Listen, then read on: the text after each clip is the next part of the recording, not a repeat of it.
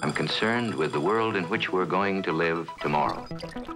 A world in which a new machine, the digital computer, may be of even greater importance than the atomic bomb. Exciting and challenging, but doesn't it worry you? New technologies are transforming our world. An automation revolution is making daily life easier for millions of consumers. Hello, Siri. What's the weather going to be today? Alexa, what can I do about my migraine? Hey Google, open YouTube on the living room TV. Alexa, turn on bedroom light. It's that simple. But it is also fueling international rivalries, displacing workers from farms and factories, and expanding the reach of authoritarian regimes. Great Decisions asks what the international community can do now to prepare for the looming challenges of the coming digital age. Artificial intelligence, the global race for the new frontier. Next, on Great Decisions.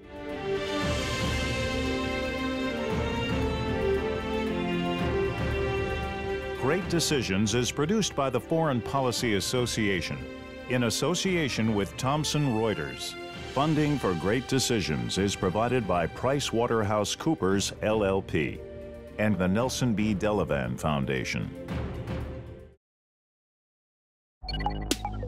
By the end of this broadcast, Internet users around the world will have sent 9 million tweets, posted over 1 million photos to Instagram, and searched Google 102 million times. In their homes, they will have used smart speakers, smart fridges, smart thermostats, and even smart beds. In all, they will have generated a staggering 46 quadrillion bytes of new data. Every day, billions of dollars change hands and countless decisions are made on the basis of our likes and dislikes. All this data makes it possible for computer scientists to create programs that are capable of learning on their own. Those programs constitute artificial intelligence, or AI. Computers mostly learn from access to large amounts of data. Data is the fuel for artificial intelligence, just like gasoline is the fuel for a car. The more gasoline, the farther the car can travel. The more data, the faster a computer can get to its conclusion of reasoning successfully. I will generally define AI as technologies that rely on data. They're designed to find patterns in data, and based on an understanding of those patterns, to make predictions about the world. Data is the lifeblood of these types of algorithms. You have to have a sufficient volume of training data to make them do the things that they do. Now, what's happened is over the last 3 decades, we've begun digitizing information at a scale never seen before. Today, applications of AI are everywhere. Voice recognition, machine translation, image recognition, diagnoses of certain diseases. Researchers are working on autonomous vehicles, robots that don't need to be explicitly programmed to perform certain tasks. If you're watching a show on Netflix, you're going to see recommendations for what you might want to see next. That's based on machine learning. If you're driving an automobile that has a camera that may have a sensor when it identifies that there's a pedestrian crossing, that's artificial intelligence. There's an enormous amount of AI going into what information you're being served up on your Twitter feed or your Facebook news feed. It's having a huge role in what's advertised to you. Already, we're starting to live in this AI world. We turn now to Beijing, where a computer program developed by a subsidiary of Google has defeated the world's top-ranked player at the board game Go.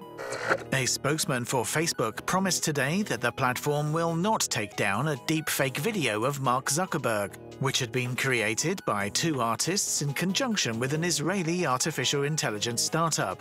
Spectre showed me that whoever controls the data controls the future. On the lighter side tonight, we bring you a story of facial recognition. Scientists in Washington state have trained a computer to identify different species of salmon as they pass over Chief Joseph Dam en route to upstream spawning grounds of the Columbia River. As the use of AI expands, Workers are anxious about the prospect that new advances in automation could make many jobs obsolete. You're already seeing automation sweeping the workforce, but if you look closely, it's not really eliminating jobs. What it's often doing is diminishing the value of work.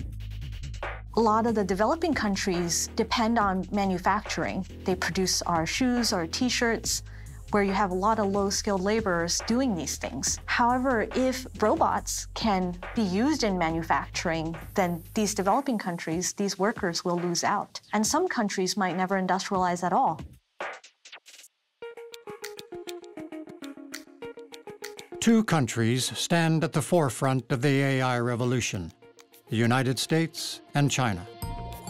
I just got back from Beijing, and what I saw was an industry that was pretty much on par with the US. What singles China and the US out is that they can actually support these massive tech companies that are able to accrue the large-scale computational infrastructure and the massive amounts of data that is needed to create AI at scale. The Chinese government has articulated in formal documents, in white paper strategies that they've been kind enough to publish, that it is their intent to supplant US dominance in 10 key technologically driven industries, including artificial intelligence. With relations between Washington and Beijing growing tense, American experts have presented AI as a critical new battlefield. We are engaged in an epic race for AI supremacy. Big investments in AI by China and Europe already threaten U.S. dominance in this field. Both our allies and potential adversaries are pursuing AI dominance. By some accounts, China is investing $7 billion in AI through 2030. Sometimes technological races end up being wars between civilizations. And so if we think now that there is really a contest between the Western democratic style and the Chinese, the consequences of the AI race could be consequences for the future of humanity. Who's going to develop and lead the way in these technologies? And importantly, who's also going to try to shape rules around how they're used? And right now, we're not doing either. We're not at the cutting edge anymore. I think the Chinese are at least where we are. And we're certainly not trying to establish the rules under which these technologies are going to be used. Some observers worry whether private American corporations can keep pace with Chinese companies that are backed by massive government spending on research and development. If the United States doesn't figure out that we have to have an answer for the Huawei model, then China's going to do the same thing to us on AI that they did to us on 5G. That means the United States has to get over its reticence to have a true industrial policy, where the government and the private sector work together to try to develop new technologies. We've been like, well, we got Google, we got Microsoft, we got Amazon, they'll fight this race. We got a lot of great engineers. No, they have their limits. Their budgets are big, but they're not like a nation-state budget. We have this myth in the tech sector. It's the proverbial person, couple of people they're inventing in a garage or a dorm room, and then they go on and their companies become Microsoft or Google or Hewlett-Packard. There is an element of truth to that, but it misses something of fundamental importance. Since World War II, the federal government has funded basic scientific and technological research, typically through the large research universities in the nation. We're going to need this for AI. So when some people say we need more federal funding for AI, I think they're right. We've been leaders in innovation traditionally because we've made investments in our education system. We've supported our universities and researchers in creating breakthrough technologies. And we need to make those investments if we want to continue to be leaders in innovation going forward.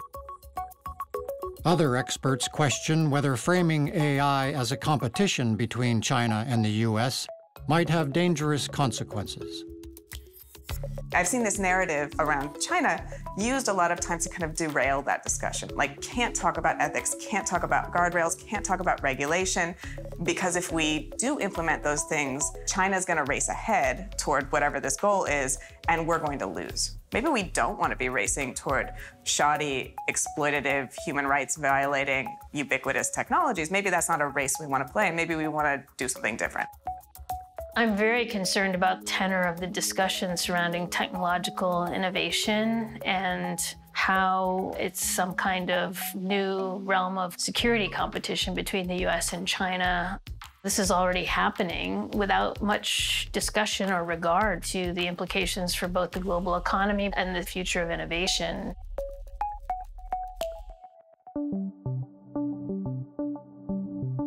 Within China, technologies based on AI have made possible some alarming new methods of surveillance and social control.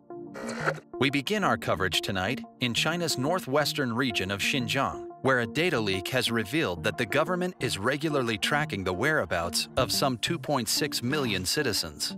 Sources tell us that one social credit system now being tested in China scores citizens' reputations on a scale from 350 to 950, based on what they buy, where they go, and how they behave.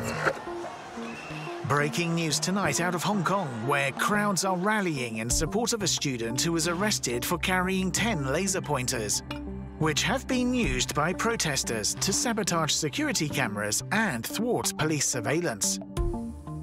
There was actually a recent study done that found that 8 out of the top 10 most surveilled cities in the world are in China. And when you think of a country of the population size of China, you can imagine how many cameras that actually is. AI certainly has enabled surveillance. Instead of having humans watch hours and hours of video from CCTV cameras, you can use an algorithm to identify faces, to track movements. We don't really know the future trajectory of autocracy in the 21st century. What we do know is that artificial intelligence and other technologies might, in fact, enable autocracy rather than challenge it.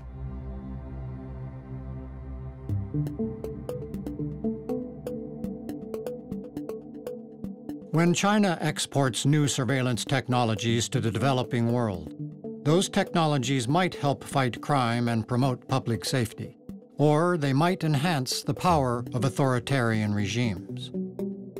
China is interested in selling high-tech products. They're less concerned about how they're used, and they're willing to market them to whatever government happens to be in place in any given country. Open Technology Fund found that Chinese internet technology for surveillance or censorship had been exported to 73 countries around the world across 5 continents. And it's important to keep in mind these are not only the autocrats. It is also, some cases, democracies, but a lot of countries that are, quote, partly free, and these technologies can really tip the balance. Some governments, for example, in Uruguay, they're having all sorts of trouble at the moment with security. Crime is on the rise, and Uruguay really needs some surveillance systems, some CCTV and other systems to monitor things and ensure a degree of stability on the streets. And will likely use these technologies precisely for that purpose. But in other countries, those that happen to have more authoritarian tendencies, China is marketing these technologies differently. It's marketing them in a way that is promoting a population control.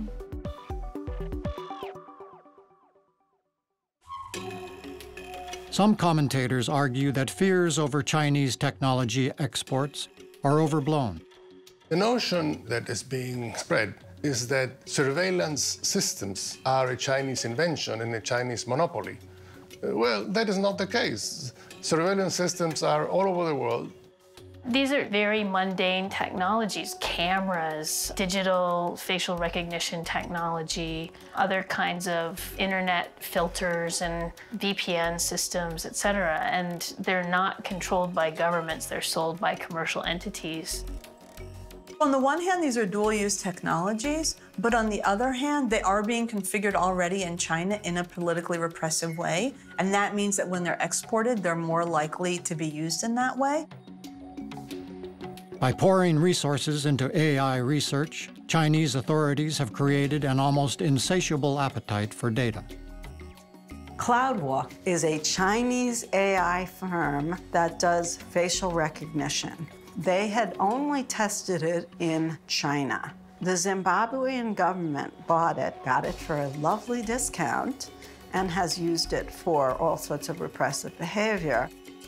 And what Zimbabwe offered to China was basically its data. It offered faces, lots and lots of faces, that could be used to refine China's facial recognition algorithm. The data-driven economy, and in particular AI, is going to require really good governance, and a lot of developing countries lack the funding, the willingness, and the ability to regulate this effectively. The data arms race with China is driving calls for more open sharing of information.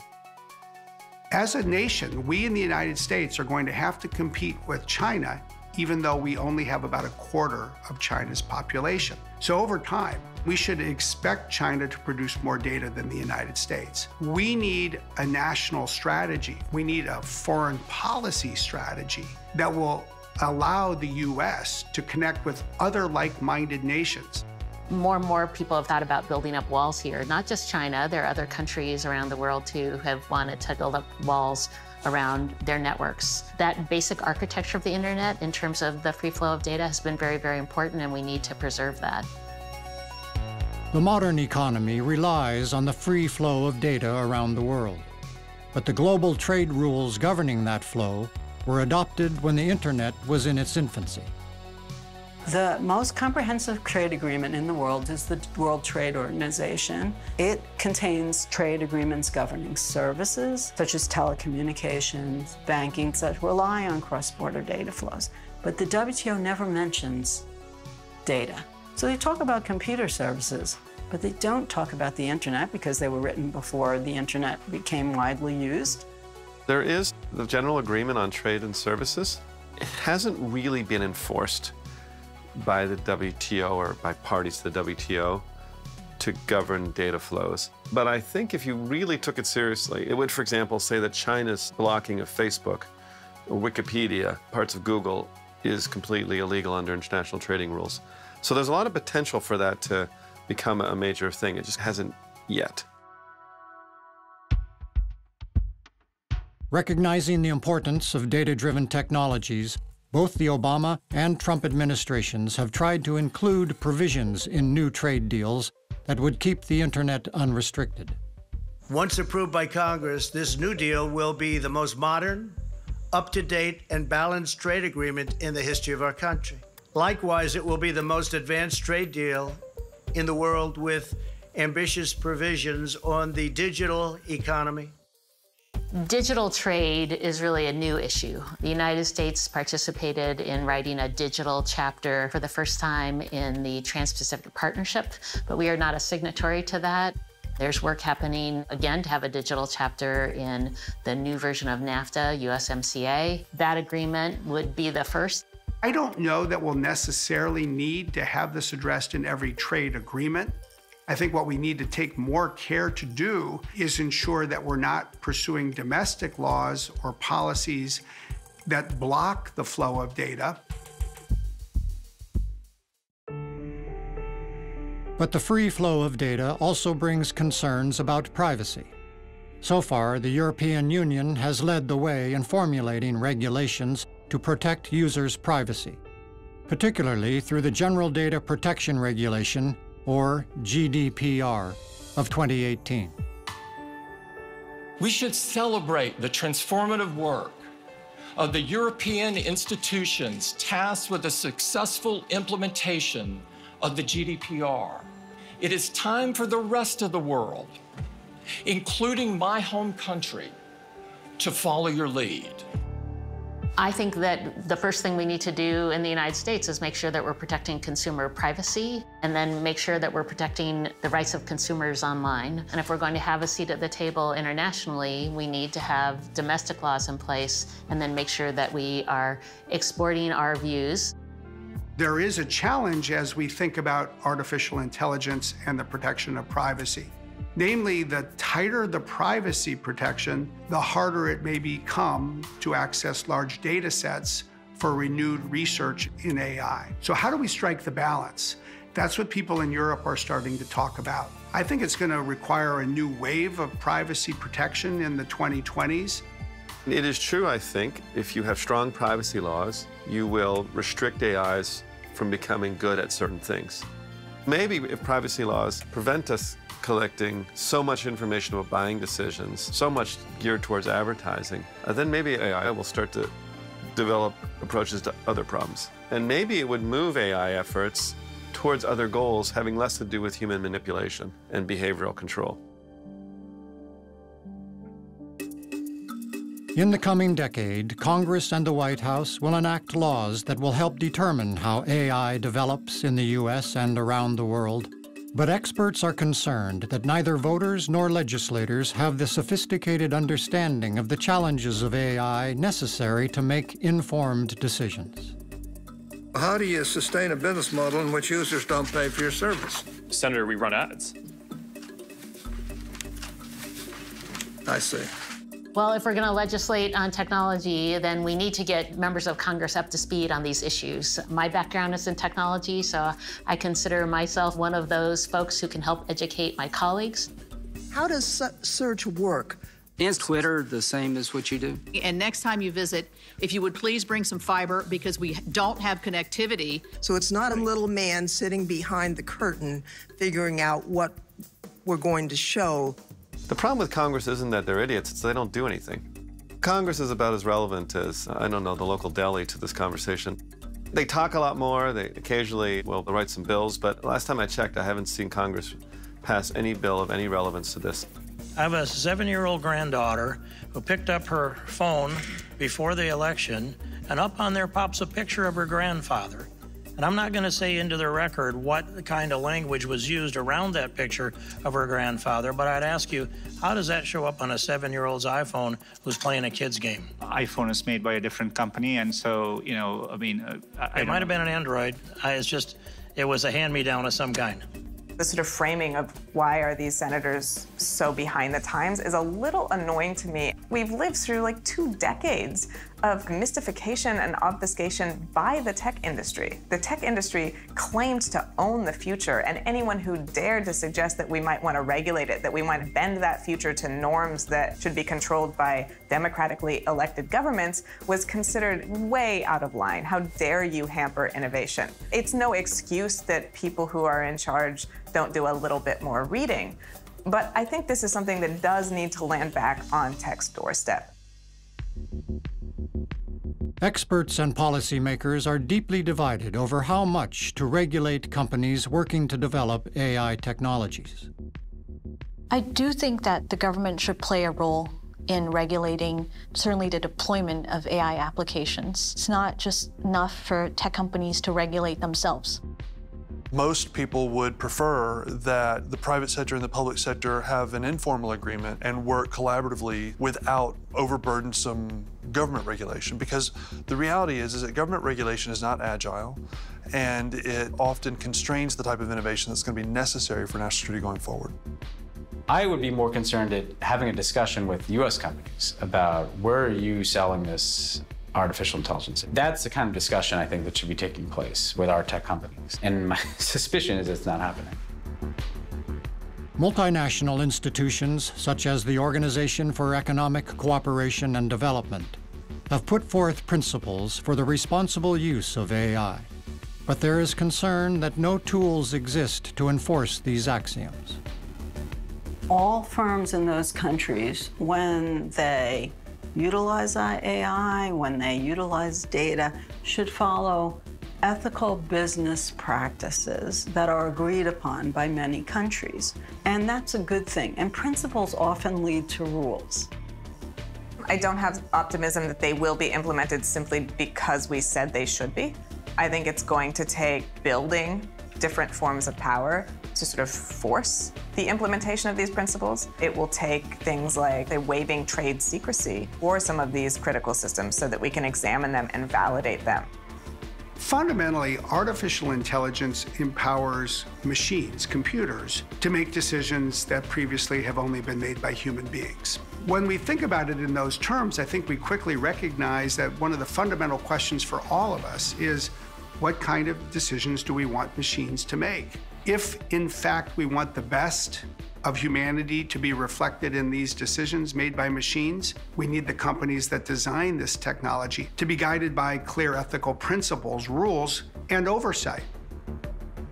Because new technologies can so easily cross national borders, it will be imperative for countries to cooperate to meet the challenges those technologies create. World leaders once came together to construct a framework to manage the proliferation of nuclear technology.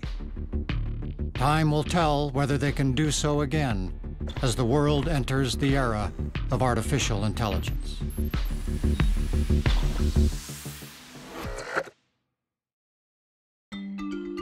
Great Decisions is America's largest discussion program on global affairs. Discussion groups meet in community centers, libraries, places of worship, and homes across the country to discuss global issues with their community.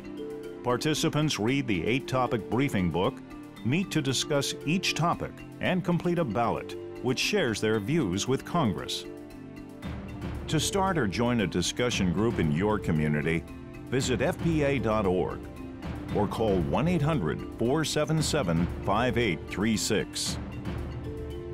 Great Decisions is produced by the Foreign Policy Association in association with Thomson Reuters. Funding for Great Decisions is provided by PricewaterhouseCoopers LLP and the Nelson B. Delavan Foundation.